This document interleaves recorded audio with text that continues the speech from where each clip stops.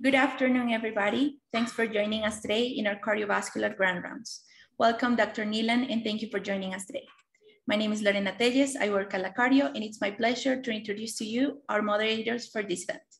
Dr. Julian Helves, cardiologist and echocardiographer, and Dr. Claudia Patricia Jaimes, cardiologist and imaging specialist at La Cardio. Welcome, and thank you for moderating this event. Muy buenas tardes a todos. Muchas gracias por acompañarnos en nuestro Grand Rounds en Medicina Cardiovascular. Mi nombre es Julián Helves y estaré acompañado en esta moderación de esta conferencia con la doctora Claudia Patricia Jaimes. Les recordamos que al conectarse a esta conferencia autorizan el tratamiento de sus datos personales, los cuales serán tratados de acuerdo con la Ley 1581 de 2012 y nuestra política de datos personales, la cual pueden consultar en www.cardioinfantil.org. De igual forma, le informamos que esta conferencia está siendo grabada. El chat de preguntas siempre va a estar habilitado en la barra de participantes. Les agradecemos que puedan ir progresivamente dejando allí sus inquietudes, las cuales resolveremos al final de la sesión. Buenas tardes a todos. Hoy tenemos el honor de contar con un invitado muy especial, el doctor Tomas Neilan, con su conferencia Advanced Cardiac Imaging Among Patients with Cardiovascular Complications from Cancer Immunotherapy. El doctor Neilan es director del programa de Cardio-Oncología del Massachusetts General Hospital en Boston, es codirector del programa de cardioresonancia PET-ICT del mismo hospital y es profesor asociado de medicina de la Universidad de Harvard. El doctor Neilan ha sido autor y coautor de más de 150 manuscritos originales, 40 artículos de revisión y ha sido conferencista de un gran número de congresos nacionales e internacionales. Good afternoon, Dr. Neilan, and welcome to La Cardio. It's really a pleasure to have you in our Brown Rounds today. Please go ahead with your presentation. Thank you very much, Dr. Jaimes, Dr. Helves, and Dr. Medina for the very kind invitation to speak. I'm Tom Neilan. I'm a cardiologist, and I work at Massachusetts General Hospital in Boston. And I'm going to talk about cardiovascular disease in cancer patients with a real focus on the value of imaging in cardiovascular disease among cancer patients. And for this talk, I'm going to mostly focus on immune therapy for cancer. There's a reason why I'm going to talk about immune therapy for cancer, and I have some slides on that later. But in brief, this is the future of cancer care. Maybe it's not so much the present for many communities, but it is indeed the future. There are over 5,000 clinical trials testing the value of immune therapy in patients with cancer. And so over the next coming years, we are going to be talking about more commonly about the use of checkpoint inhibitors, in particular in patients who are getting chemotherapy and radiation therapy. So the image on the left, the wheel on the left, shows the multiple different ways that we can leverage the immune system to treat cancer. As you know, you can leverage the immune system using cell transfer therapies, which include CAR-T. You can do it using vaccines. You can do it using cytokines. But for most of this talk, I am going to focus on checkpoint inhibitors. Immune checkpoint inhibitors represent a paradigm shift in the care of patients with cancer. They are cancer's newest miracle cure. Ex-President Jimmy Carter of the United States, on the bottom left, was diagnosed with widely metastatic malignant melanoma. This was in 2015. He had metastatic disease throughout his brain, liver, spinal cord, every organ system. He got a couple of doses of one of these immune checkpoint inhibitor, a drug called pembrolizumab. And he is still well, 2022, and is cancer-free, which is pretty remarkable. Metastatic melanoma and still cancer-free many years later. So how do these therapies work? I am not an oncologist. I'm a cardiologist. So this may seem simple to some of you. But the T cells will recognize cancer cells and will attack them. That's what normally happens. Sometimes the T cells do not recognize the cancer cells as bad because these cancer cells carry proteins that act as a mask. For example, one of these masks is PD-L1. So the PD-L1 on the T cells binds to PD-L1, which is on the cancer cells, and thinks, oh, this is a healthy cell, I'm going to leave it alone. The immune checkpoint inhibitors are drugs, antibodies that block PD-1 and PD-L1, and they take away those masks or blinders and allow the T cells to do their thing to attack and kill cancer cells. When the FDA approved these immune checkpoint inhibitors for the treatment of cancer, they approved them with the understanding that you can't leverage the power of the immune system without anticipating immune-related adverse cardiac events. So they said, if you use these drugs, you're probably going to get side effects, and these side effects are going to be driven by the immune system attacking various organs in the body, every organ system in the body. And they were right. Most patients get an immune-related adverse event, get some form of toxicity when they start these immune checkpoint inhibitors.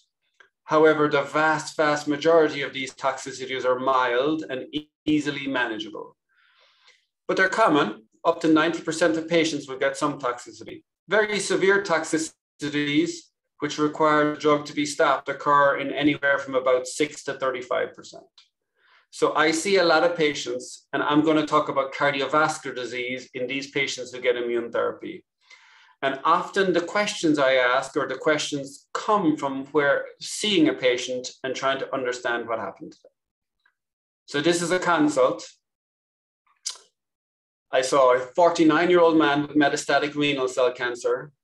He was started on one of these checkpoint inhibitors called nivolumab in 2018. He was out with his friends having a good time, didn't feel great the following day. His partner said, you've got to go to the emergency room. And he said, I'm fine. But eventually he gave in and went to the emergency room. In the emergency room, they did an EKG, which is shown here.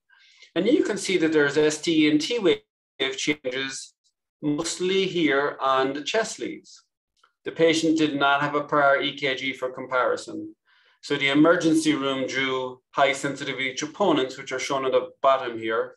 And the values were 15, 14, and 18. So detectable, but not markedly high. Because of the abnormal EKG and the potential for cardiovascular symptoms, the patient had a stress test.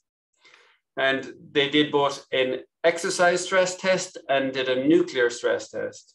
And on that exercise test, the patient went 10 mets, which is pretty good exercise capacity. They did nuclear imaging, and the nuclear imaging did not show any ischemia, and these donuts here on the right-hand side. And they said normal images, ejection fraction 72%. So he was discharged. 2 days later, he had a regular oncology appointment because he was getting this immune checkpoint inhibitor. He tells his story in their repeat EKG, which is shown here on the left of the screen. And you can see on the EKG, the patient has persistent ST wave changes, unchanged from 2 days prior. So they called and they said, we have this patient, what do you think? And these are often phone calls like happens when you work and going where there's a concern and they want a quick answer. And so I said, I'm not sure, let's do an echocardiogram. And so we did an echocardiogram, and the echocardiogram said the left ventricular cavity size is normal. Systolic function is normal, is 58%. And I'm not going to show all the images from the echocardiogram. This is just a parasternal lung. And so they called back and said, we did your echocardiogram, things look fine. Can we continue to give him this cancer therapy? And I said, I'm not sure. So I asked him to do a cardiac MRI. And the cardiac MRI, I'm not going to show all the images in the interest of time, but on the left are the black blood imaging for edema, and on the right are the late gadolinium enhancement images for fibrosis. And the patient did not have edema, did not have fibrosis. So those are the two hallmark things we look for when we're trying to diagnose myocarditis. But they said that the ejection fraction about 58%. And if you remember, I know this is not apples to apples, but his ejection fraction started out as being on the nuclear test at over 70%, and now is 55% on MRI. And he had this abnormal EKG. So I couldn't explain those two things. And so I said, I think we need to do a biopsy. So he had a native heart biopsy guided by an echocardiogram. And these are the pathological images from his native heart biopsy. And I'm not a pathologist, but the images show this marked T cell infiltration into the myocardium consistent with myocarditis. So this patient had myocarditis from this immune checkpoint inhibitor. He started corticosteroids as an immunosuppressant, and methylprednisone, high dose, 1 gram per day, 1,000 milligrams. And after 3 days, transitioned to oral prednisone, and they repeated the EKG a couple of weeks later. And you can see that the EKG changes have normalized. We also repeated his echocardiogram, and his ejection fraction had climbed back into the 60s. So that case was a little tough to make the diagnosis of myocarditis related to immune checkpoint inhibitors. But some cases aren't that tough. So this is a 69-year-old male that I helped take care of, who again with renal cell carcinoma, got one of these checkpoint inhibitors in combination with a targeted therapy, and presented with fatigue and shortness of breath. At the time he presented, we were doing conventional troponins, and there's 1.25, which is elevated. And he had the EKG shown on the bottom right, and the EKG was abnormal, so a little bit fast, diffuse STT wave changes on the EKG. He had the cardiac MRI, and these are the cine images from the cardiac MRI.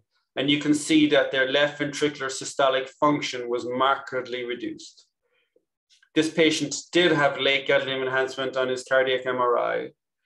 No areas of edema that we could tell, but we didn't do T2 mapping. This was back 2016. And so the patient went emergently for an endomyocardial biopsy, a native heart biopsy, and the biopsy showed a myocarditis, as shown on the image here on the right. Left is normal, right is this patient with myocarditis. Actually, it looked for all the world like transplant rejection, but the patient didn't have a transplant. This patient got really sick and was treated with a heavy dose immunosuppression. So they got corticosteroids and they continued to decline. So on top of corticosteroids, they got a drug called ATG, or antithymocyte globulin, which is commonly reserved for patients with advanced transplant rejection.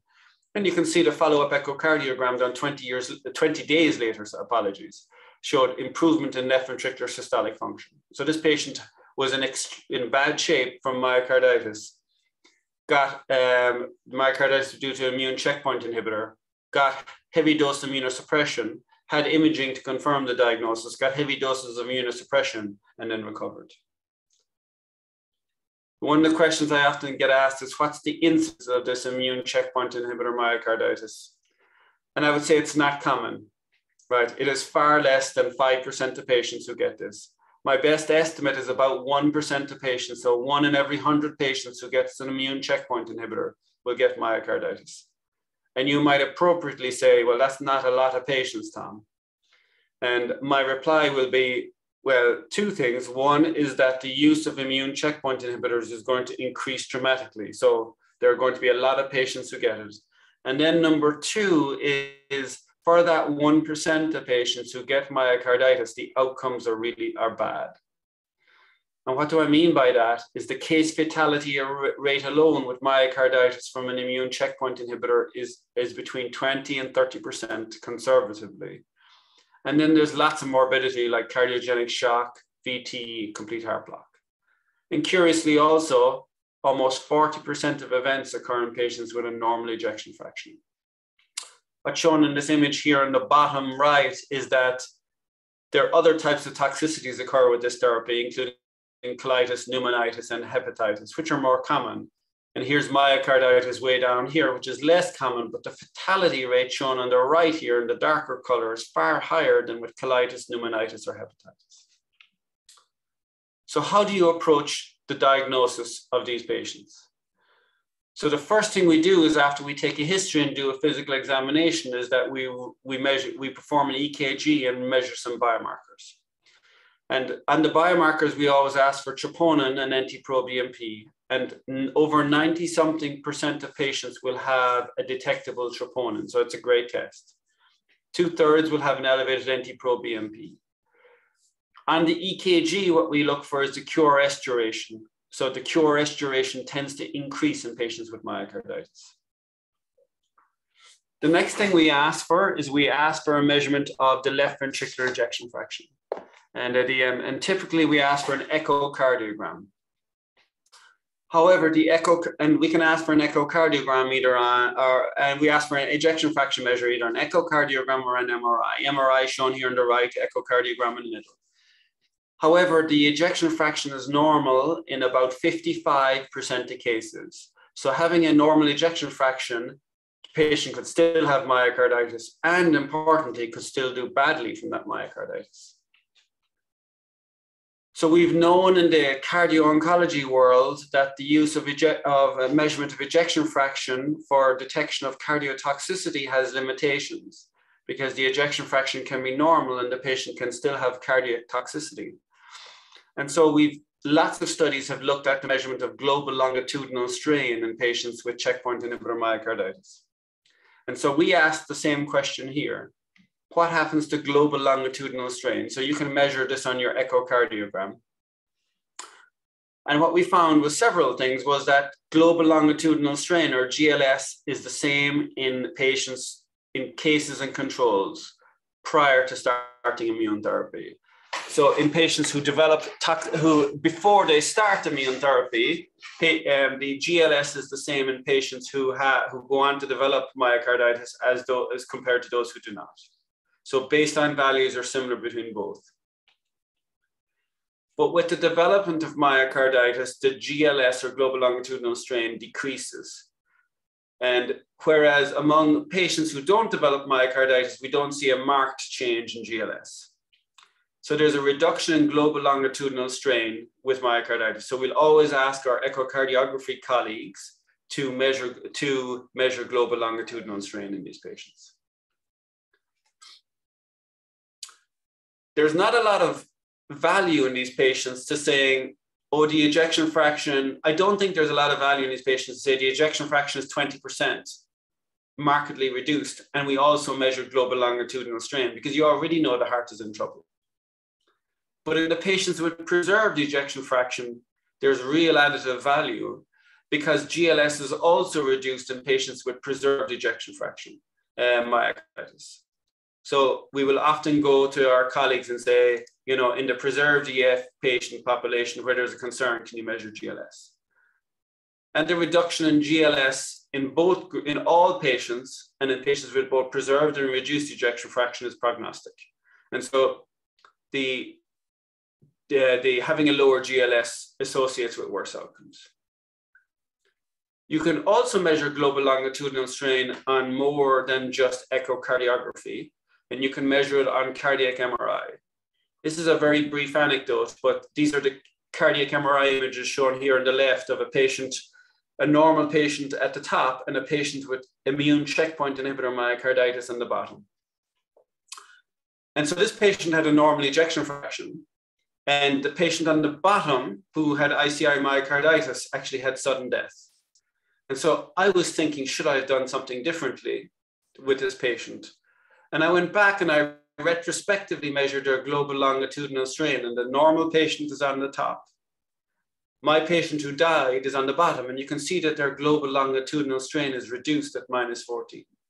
And so this patient had lower global longitudinal strain.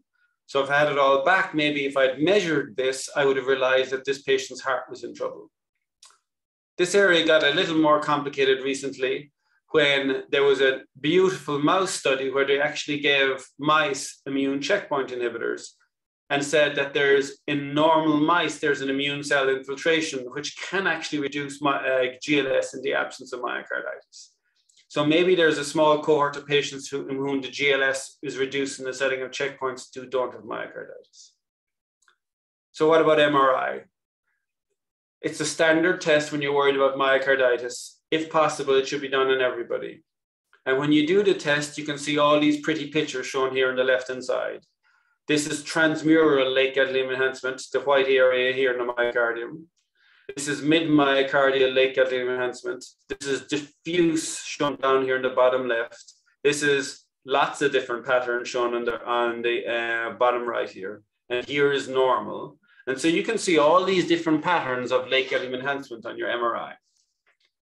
But when you look at the aggregate of patients, what do you see? And when you aggregate patients, what you actually see is that in those who present with a normal ejection fraction, shown down here on the left, they may not have late gadolinium enhancement or may not have edema on black blood imaging, despite having pathologically proven myocarditis. So in our patients, we'll always request a cardiac MRI and say this is an important test. And in that cardiac MRI, though, if they don't have late gadolinium enhancement or don't have edema, we'll still, if the suspicion is high, we will ask further questions. Now, why might they not have late gadolinium enhancement? Well, they might not have late gadolinium enhancement because of time. And so what's shown here is the presence of late gadolinium enhancement over time in patients with myocarditis. And it looks like the longer you wait, the more likely they are to see late gadolinium enhancement. So if you wait for more than 4 or 5 days, you're more likely to see late gadolinium enhancement. But you can't wait that long because these patients are sometimes sick. And so the field of MRI has moved on a little bit beyond looking just alone at late gadolinium enhancement to doing what we call parametric mapping. And parametric mapping is where you have these quantitative measures of the tissue and the tissue characterization on MRI. And principally it's T1 and T2 mapping. And you can you can quantitate these things using standardized software. And some case reports came out on the value of this. So we decided to study this in a more rigorous way. And so we looked at about 100 patients who had these quantitative MRI techniques. And the good news is that these quantitative MRI techniques, T1 and T2 mapping, work. So if you have a patient with suspected myocarditis, you should ask your imaging colleagues for an MRI. You should say, of course, we need late gadolinium enhancement. Of course, we need black blood imaging, but we also need T1 and T2 mapping. And so somebody with myocarditis will have at least one of those criteria, which will help you make the diagnosis. And also the values of these criteria is helpful from a prognostic perspective. So the more T1 is affected, the worse the patient will do. So it might also help you guide therapy. A question I often get asked is, what's the role of PET imaging? And so, as you know, there's the FDA-approved tracer for cardiac PET imaging, or the FDA-approved tracer is FDG PET. And so groups have studied the value of FDG PET, and there's absolutely no value in asking for an FDG PET study in patients with a concern for myocarditis. It is not different between patients who have myocarditis versus those who do not. So no value to FDG PET. There are other tracers out there which may be of value, but not, these are all, the following two tracers are all research ideas and with limited data. So one of these is a thing called fibroblast activated protein, which is upregulated in fibrosis. So small studies, a couple of patients suggest there is value there. The other PET study is looking at a somatostatin receptor-based PET tracer, which measures inflammation. And you can see here on the heart of this patient with myocarditis, the red area suggests that there's a lot of uptake of this tracer, and this patient had myocarditis. So there may be value. But again, this is a research tool, so it needs to be developed further. The gold standard is biopsy, and pathologically, it's very similar to transplant rejection.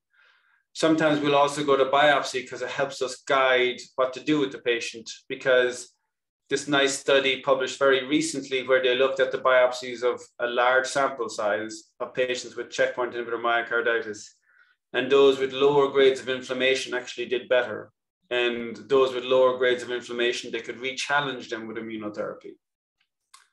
And so until then, we have this proposed approach. So if you get a patient where you're worried about myocarditis from this immune therapy, you'll ask them to do an electrocardiogram, an EKG, troponin, natriuretic peptides, and an echocardiogram. The echo should include global longitudinal strain. Then you'll ask them to do a cardiac MRI. And on the MRI, you look for late gadolinium enhancement, T1 mapping, T2 weighting, T2 mapping, cine images, calculate the extracellular volume. And that should get you to your diagnosis. If there's still a suspicion after those tests, then you should ask for a biopsy. And to make it a little bit more simple to make a diagnosis, the International Cardio-Oncology Society have published these criteria for the diagnosis of myocarditis, and they're very straightforward. And essentially, if you have a biopsy which says myocarditis, you're done. But if you don't have a biopsy, but the patient has a high troponin and has a positive MRI or has a decline in cardiac function, then that will get you to the diagnosis. Once you make the diagnosis, then what do you do to treat the patients? And there's two things you think about. One is non-pharmacological treatment, and the other is pharmacological treatment. So I'm going to talk about non-pharmacological treatment first. And everybody should be admitted to the coronary care unit who has this as a diagnosis. Immunotherapy should be held, and we should talk to their oncologist about what the next best steps are. And then for treatment, for pharmacological treatment, we always use corticosteroids. They are the first line in treatment. The dose varies a little bit depending on different guidelines, but in general, corticosteroids are the first line in treatment, and usually it's very high doses of corticosteroids. If the corticosteroids don't work, then we escalate to other therapies, including Cellcept, IVIG, ATG, abatacept, alemtuzumab. I'm going to talk a little bit about abatacept for treatment of immune checkpoint inhibitor myocarditis, because it's a drug that not many of us would know by heart. So abatacept has been FDA approved for the immune checkpoint inhibitor myocarditis, FDA approved for rheumatoid arthritis, for many years now. And so there's a real large world experience with using abatacept for rheumatoid arthritis. And also it's approved for transplant rejection. So it's approved for two different indications, arthritis and transplant rejection. And this group published a very interesting case report saying that there might be value to abatacept in patients with ICI myocarditis. Abatacept is a very interesting molecule in that it binds to CD80 and CD86 on the APC or antigen presenting cell. So stops the antigen presenting cell from joining on with the T cells and propagating the immune response. So it interrupts the immune response, acts as an immune suppressant. This is a patient we took care of, where I helped a colleague take care of, who had melanoma, comes in after immune checkpoint inhibitor, feeling unwell with a new right bundle branch block on EKG or ECG. His troponin was elevated and they made a diagnosis of myocarditis. After the diagnosis of myocarditis, even after starting steroids and Cellcept, the patient continued to get worse and so got into the intensive care unit because of complete heart block, ventricular tachycardia, and cardiogenic shock. The blue here shows the troponin, and it continues to rise. And this patient got a single dose of abatacept, 10 milligrams per kilogram. And you can see this response here, whereby the troponin decreases and the patient got much better. There's also this beautiful mouse study, this animal model of ICI myocarditis, where animals who got abatacept, who had an immune checkpoint myocarditis, did much better. So there's this study, which hopefully will be starting soon, where patients will be randomized to corticosteroids plus abatacept or corticosteroids plus usual care, and where we'll see if abatacept is associated with reduction in major adverse cardiac events. Now, for the slides up to now, I've spoken about one of the feared acute toxicities related to immune checkpoint inhibitors. Now I'm going to switch to a chronic toxicity, which you are likely to see more of from these immune checkpoint inhibitors. And again, I'm going to go back to a consult because I see a reasonable number of patients. And in that consult is as follows. So I saw a 70-odd-year-old man who his daughter asked me to see because he had a lot of risk factors for cardiovascular disease, had occasional chest discomfort, which wasn't typical of angina, and was about to start one of these immune therapies. And so his daughter asked me to see him, and I saw him, and I did a cardiac CT, and the images from the cardiac CT, these are planar images, are shown on the left, and you can see the patient has lumps and bumps, as you'd expect in a 70-odd-year-old man with cardiac risk factors. But he had no obstructive coronary disease. So I said to his daughter, his oncologist, you know, I think things are fine, you should go ahead. 3 months later, he comes into the emergency room with chest pain, EKG changes, and a positive troponin. And he has this coronary angiogram. And you can see on this coronary angiogram, the patient has now developed triple vessel coronary disease. I'm not showing all the images, so you'll have to take some of it on faith. But the patient had gone from non-obstructive coronary disease to triple vessel coronary disease over a short period of time after starting this immunotherapy. And so, of course, the family were like, why did this happen? He got a clean bill of health, and now he has triple vessel coronary disease and needs coronary artery bypass grafting. Well, we know that there's the atherosclerosis is a model of immune activation, and we know that the role of inflammation and immune modulation in cardiovascular disease is well established. Immune cells are an important part of the atheroma, and an anti-inflammatory therapy targeting IL-1 beta reduces cardiovascular events. So the last point is about a study called CANTOS, which was published in New England Journal of Medicine back a couple of years ago, which showed that targeting interleukin-1 beta reduced cardiovascular events. So what do we know about these immune checkpoints and these pathways in atherosclerosis? So the first part I talked about myocarditis, and now this is about atherosclerosis, which I think is another potential complication related to them. And in this study out of New York, they took the carotid plaques of patients going for carotid endarterectomy, and they said, okay, we're going to send it off and we're going to examine it for expression of one of these points called PD-1. And when they did that, what they found was that the PD-1 expression on these carotid plaques was increased in the patients who had events, who had strokes or TIAs, suggesting it's a marker of more vulnerable plaque. And what they wrote in their summary, which I'm going to read, considering that T-cell activation aggravates atherosclerosis, treatment with PD-1 inhibitors may have unanticipated consequences in cancer patients with underlying cardiovascular disease. So they said back then, you know, maybe these checkpoints may aggravate atherosclerosis. And then also other data suggested that this may be the case, that blockade of PD-L1 and PD-1 may increase inflammation, accelerate atherosclerosis. So there were animal studies that said that blockade of these essential checkpoint pathways might aggravate atherosclerosis. But up to recently, there were no clinical data, just a hypothesis. And the hypothesis was that these immune checkpoints lead to an enhanced-immune response, accelerated atherone, increased atherosclerosis-related cardiovascular events. So what are the data to support this? Well, one of our former fellows did this work where she measured atherosclerotic plaque in the aortas of patients who are getting immune checkpoint inhibitors. And what she found was that there was accelerated atherosclerosis in the aortas of patients getting immune checkpoint inhibitor. 3-fold increase in plaque progression from before starting immune therapy to after starting immune therapy. The next question she asked was that, well, are there things that modify that plaque progression? And what she actually found was that 2 things. One was that the use of corticosteroids was associated with a decrease in plaque progression, not back to the baseline. And also the use of statins was associated with a decrease in plaque progression, but not back to baseline.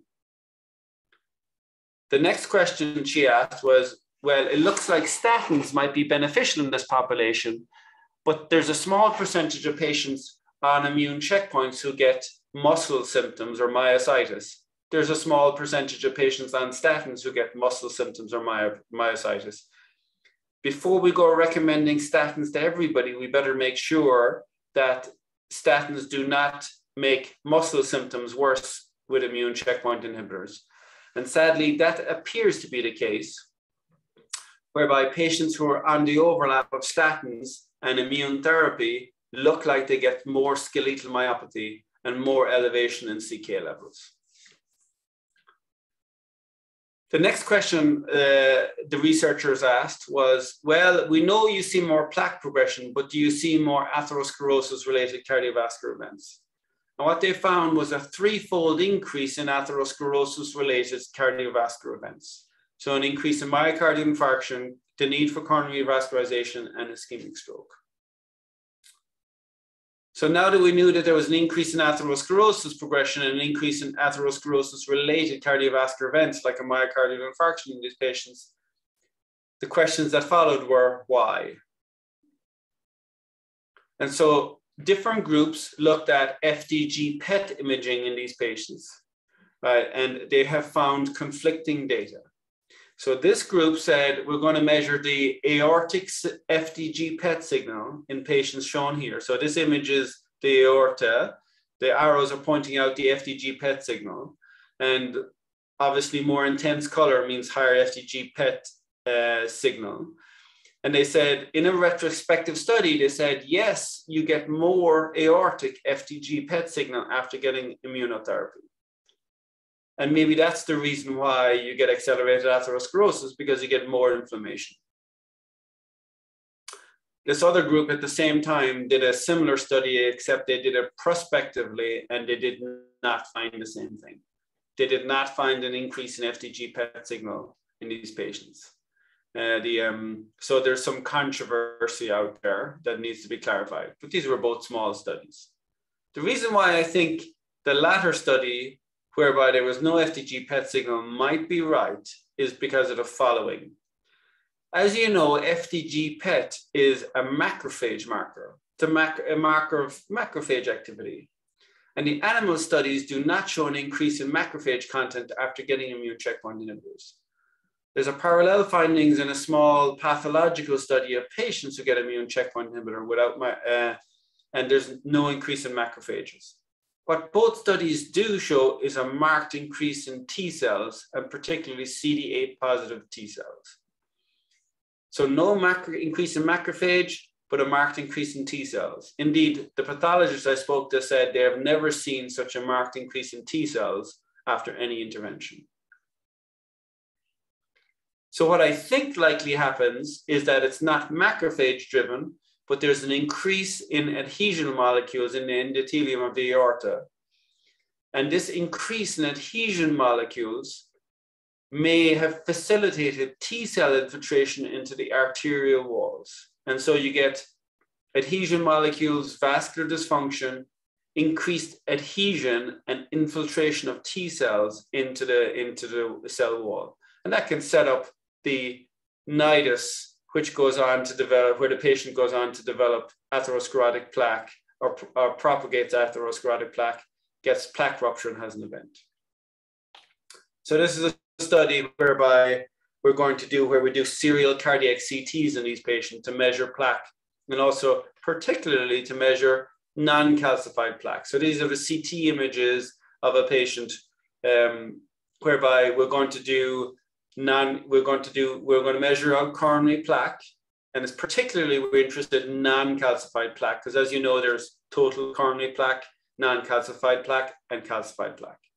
And we're also going to look at high-risk plaque features, which include positive remodeling, spotty calcium, and low Hounsfield units. So we're going to do this to better understand plaque progression with immunotherapy. And we're also going to ask about mechanisms, like why does it progress? You know, I'll talk about CANTOS in the next slide, but there are nice data about PCSK9 inhibition in patients on immunotherapy, which suggests it actually might make the cancer better. There are some data about interleukin-1 and interleukin-6. And, you know, there's the colchicine story, where maybe colchicine reduces inflammation and improves outcomes in patients with coronary disease. The CANTOS study is a very interesting one. In CANTOS, they randomized a large sample size to either canakinumab, an interleukin-1 beta receptor antagonist, or placebo. And they asked two questions. One is, does it reduce atherosclerosis-related cardiovascular events? And number two, does it make cancer? What does it do to incident lung cancer? And indeed, it reduced incident lung cancer and reduced atherosclerosis-related cardiovascular events. So it might be interesting in a future study to see if drugs like canakinumab can prevent progression of coronary disease in patients with an immune checkpoint inhibitor. But no matter what the cardiac toxicity is, the answer is generally the same. So there are all sorts of, if the cardiac toxicity is driven by immune activation and inflammation, it will likely be increased by the use of immune checkpoint inhibitors. So for example, if you ask the question about pericarditis and pericardial disease and pericardial effusions, those look like they're increased a couple of fold after starting an immune therapy. If you switch to the venous side and ask about is DVT, are the rates of DVT and PE increased after starting immunotherapy? My sense is it probably is. What's shown in this study here is that this investigator looked at the rates of DVT and PE before starting immunotherapy here on the left-hand side and compared the rates starting afterwards. And you can see the red here, which is like an aggregate of venous thromboembolic disease, goes up before, but it never quite comes back to the baseline. Okay, never quite. So it looks like there's some additive effect of immunotherapy on the risk of DVT and PE. There's this massive, massive world beyond. So there's 3 immune checkpoints which are approved for use. They target PD-1, PD-L1, and CTLA-4. There's this massive world beyond PD-1, PD-L1, and CTLA-4, which are all in various stages of development. And so, for example, if one looks at the PD-1, PD-L1, and the CTLA-4 are immune checkpoints which are targeting T cells. There are other immune checkpoints which target T cells, including LAG3, TIM3, TIGIT. They all have various names that I struggle to remember sometimes. And there was an interesting paper in the New England Journal recently where they combined one of these LAG3 inhibitors with a PD-1 inhibitor in patients with melanoma and showed a remarkable improvement in cancer outcomes. So that's going to get FDA approved. It'll be the 4th immune checkpoint which gets FDA approved.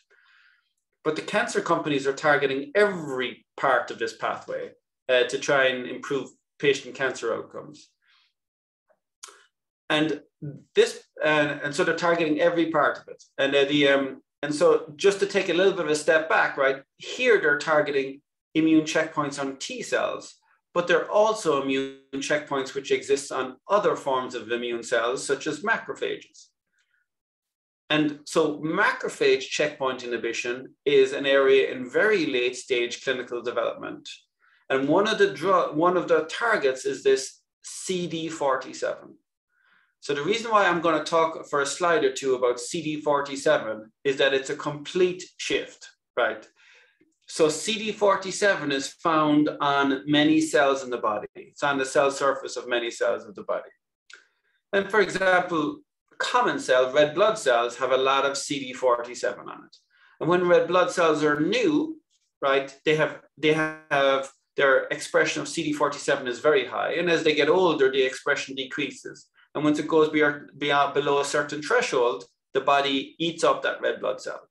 So that's a sign of aging, right? And that happens, whatever, once every 120 days or so. But the companies have recognized that CD47 is also highly expressed on cancer cells. And so they asked the question, well, maybe we should target it on cancer cells. And when you target it on cancer cells, you show an improvement in cancer outcomes. Not FDA approved yet, but anticipated there will be. So targeting CD47, a checkpoint on macrophages, improves outcomes, cancer outcomes. But CD47 has a critical role in lots of different parts of the body and has a critical role in atherosclerosis. So in animal models, CD47 is upregulated in atherosclerosis, and inhibition of CD47 reduces atherosclerosis in animal models. Now that's very different to what the animal models tell us about the other PD-1 and PD-L1 and CTLA-4. In those, they tell us inhibition actually makes atherosclerosis worse. But here, it looks like targeting CD47 in animal models makes atherosclerosis better. Again, animal models. We have no clinical data just yet.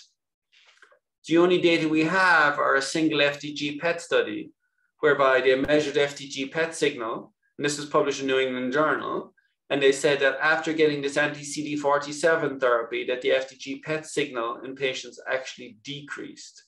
And they showed all sorts of pictures here on the bottom where they measured the FDG PET signal. And you can see here in the patient here, this red to orange mark here in the carotid was high before this CD47. And you can see that afterwards, where this white arrow is, it's reduced. So wouldn't it be really interesting if targeting CD47 in these patients improved outcomes from a cancer perspective? The last couple of slides, I'm going to talk about CAR-T. So CAR-T is a different part of the wheel where we use the immune system to target cancer cells. And essentially what it is that you redirect the T cells to tumor-associated antigens. You take out the T cells, you grow millions of them, targeted to a particular part of the particular antigen that's on tumor cells, re-inject them into the patient, and the cancer cells attack the CAR T cells attack the cancer cells in patients. But in these patients, there's a lot of cardiac injury. So about 15% of patients will develop heart failure, and the rates of cardiotoxicity, broadly defined, are up to 39%. So what typically happens is after CAR T cells, they get this thing called the cytokine release syndrome or cytokine storm that also was noted with COVID. And then a couple of days after that, about 1 in 3 patients have a cardiac event. So there's a high amount of cardiotoxicity as well with CAR T.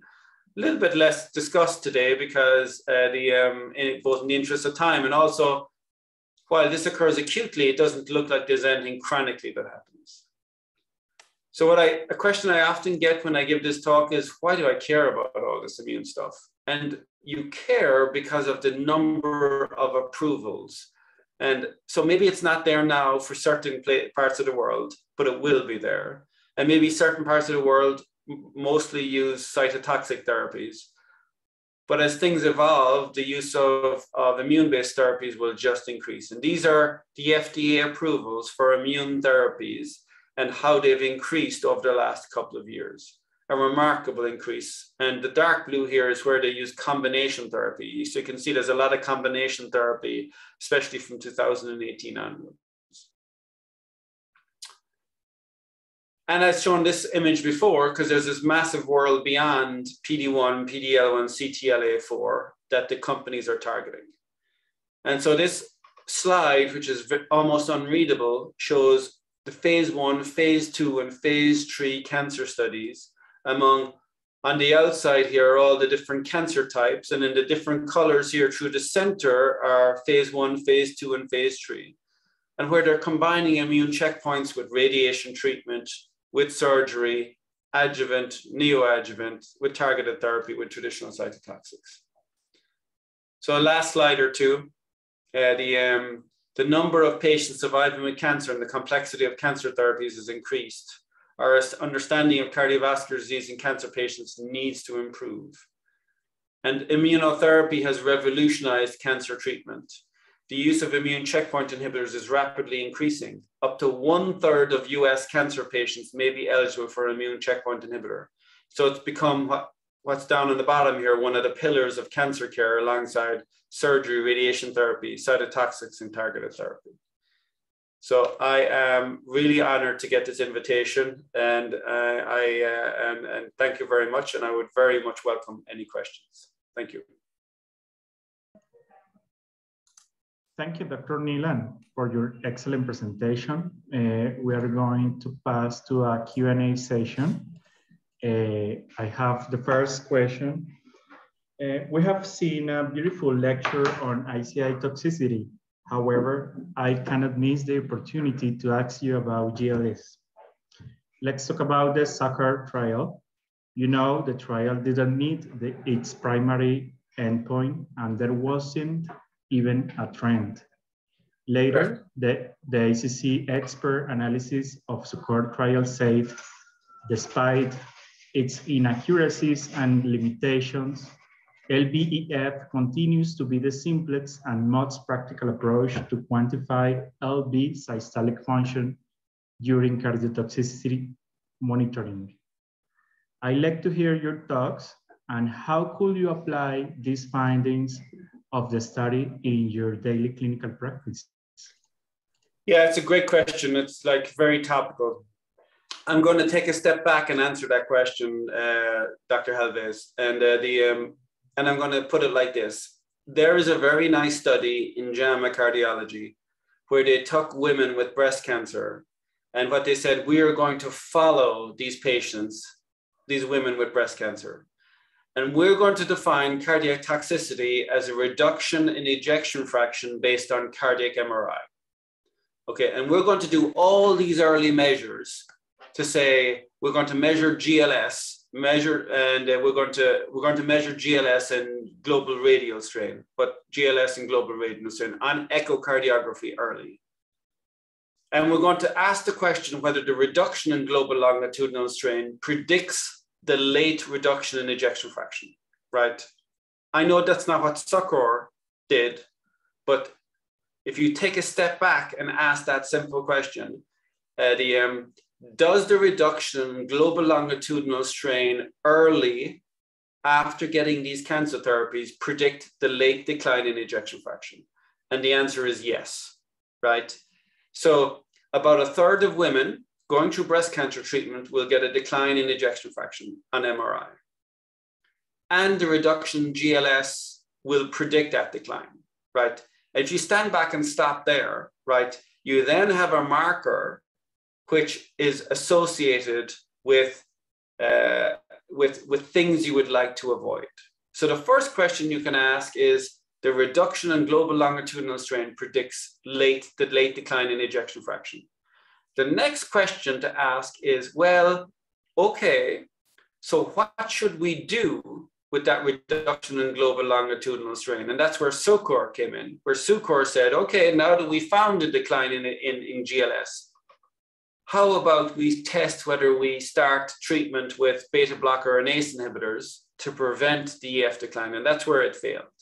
But I think if you take a step back and say, well, the first question I want to ask is whether the reduction in global longitudinal strain is prognostic. The reduction in global longitudinal strain is prognostic. And so at least then you've identified a cohort of patients where the cardiologist needs to take care of them and needs to be very vigilant. What you do with that information is what we don't know yet, right? But what we do know is that there's value to measurement in global longitudinal strain. We just don't know what to do with that measure.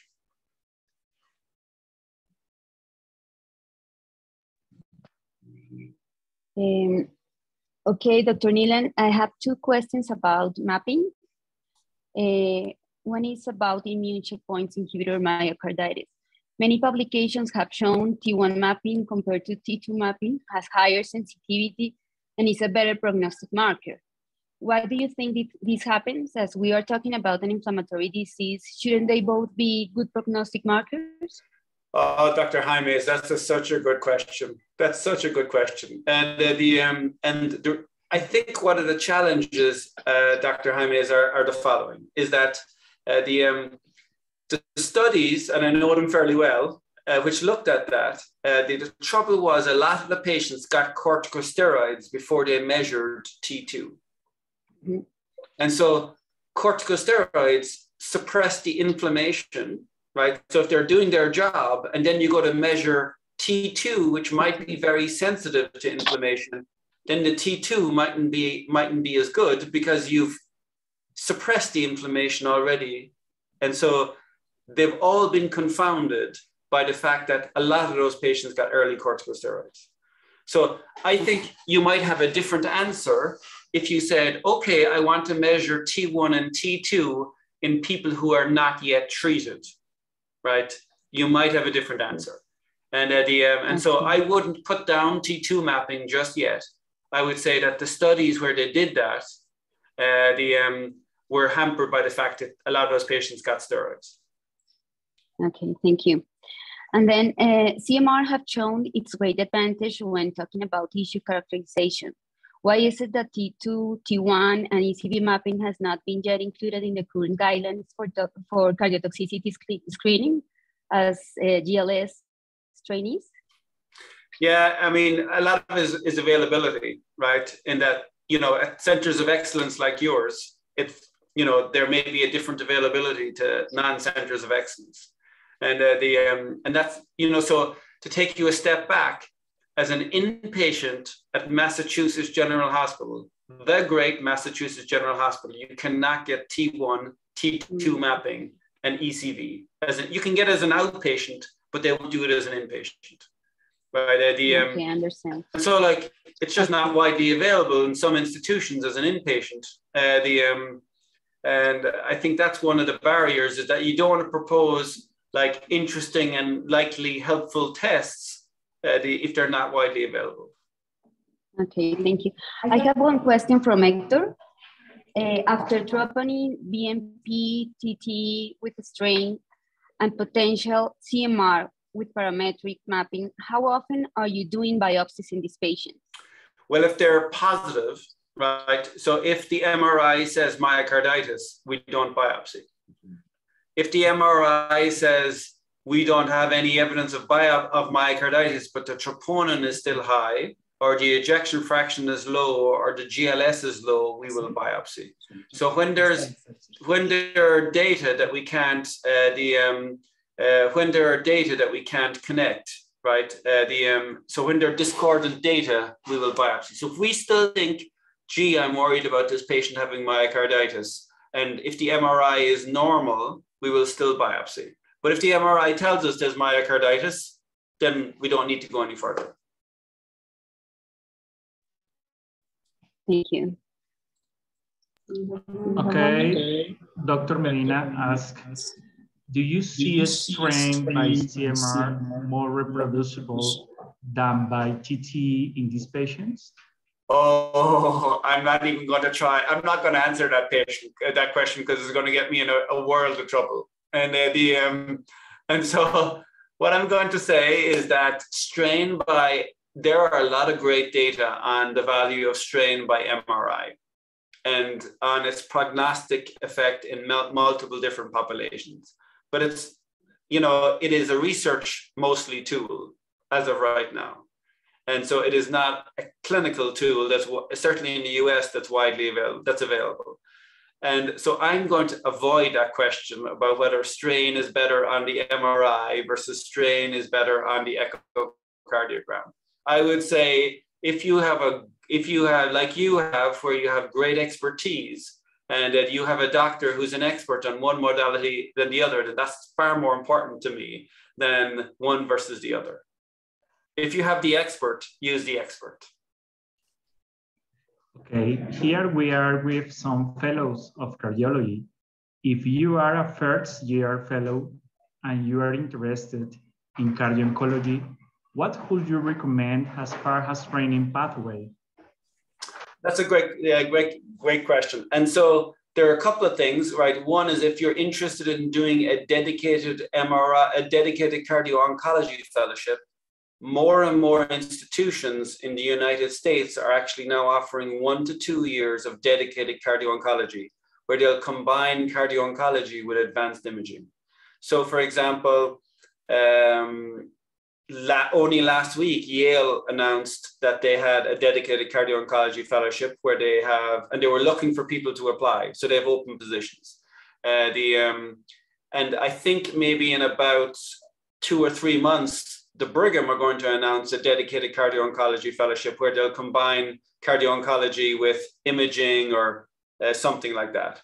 And so more and more institutions have dedicated fellowship training slots for 1 to 2 years in cardio-oncology, but they don't just train in cardio-oncology. They usually combine them with either MRI or echocardiography. And so that's like, I think that's the future. Is that where you, and you know, I know Sloan Kettering have them. I know that MD Anderson has them. I know that Penn has one. University of South Florida has one. Vanderbilt has one.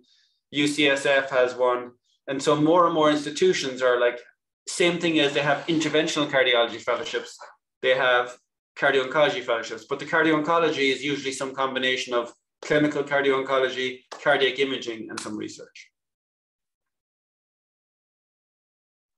Okay, I have one last question. Almost every publication and guidelines have centered the attention on left ventricular systolic dysfunction. How have you found any echo or CMR marker that could help us predict right ventricular remodeling in patients receiving anthracycline? Yeah, so that is to take a step back. Whoever asked that question knows an awful lot more than they put in that question, right? So to take everyone a step back is that whenever we look at anthracycline-related cardiomyopathies and dysfunction, right, we just look at the LV, right? It's all about the LV, and we've never really focused on the RV. And then there was a nice paper from a group in South America looking at RV dysfunction in the setting of anthracyclines. And I think it was a group, either out of Argentina or Brazil. I may have that wrong. And so what they said was, yes, there's RV dysfunction in these patients. And so there's two studies going on right now, which might answer that. They're looking at right ventricular mass in patients who develop cardiomyopathy. So can you measure right ventricular mass, but the right ventricle is relatively thin? And then can you measure right ventricular strain and right ventricular T1? The challenge with T1 is that the myocardium of the RV is 3 millimeters in most people. And so that kind of resolution is tough. But there's a couple of studies ongoing whether you can do that in the RV, measure T1, measure right ventricular mass, which you can do, and then look at strain in the RV. Okay, thank you very much, Dr. Neilan. I think we are on time. Thanks for accepting our invitation. We hope we will be able to meet you in person in the near future. Have a nice rest of the day, and thanks again. You too. Bye. Thank you very much for the very kind invite and the great questions. All right, have a nice day, everyone. Bye-bye now. Thank you, Dr. Neilan. Muchas gracias a todos por su participación, su asistencia y hasta una próxima oportunidad. Buena tarde.